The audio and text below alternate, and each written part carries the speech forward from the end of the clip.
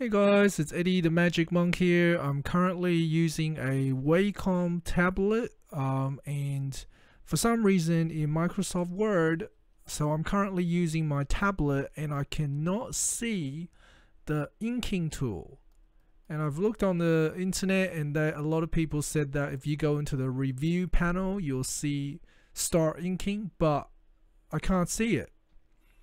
So then the next thing I try to do is I try to go into File, I try to go to Options, and then I try to go to Customize Ribbon, and then I try to find, some people have said that I should go to Tool Tabs, I should go to, where is it, Ink Tools, go to Pens, add the pen, and then I click OK, and then this pen tab shows up. I click pens and then it's all grayed out, so I cannot use my pen, which is really annoying.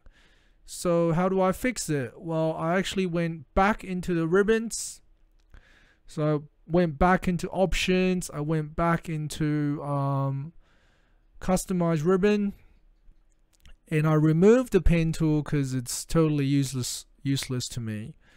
And then I just turned on the draw tab. So if you turn that on, which is disabled by default, you go to the draw tab and then you can just start using your pen. Okay, and if you're a teacher, you can use it to mark students' work or whatever you want. Okay, thanks for watching guys. See you next time.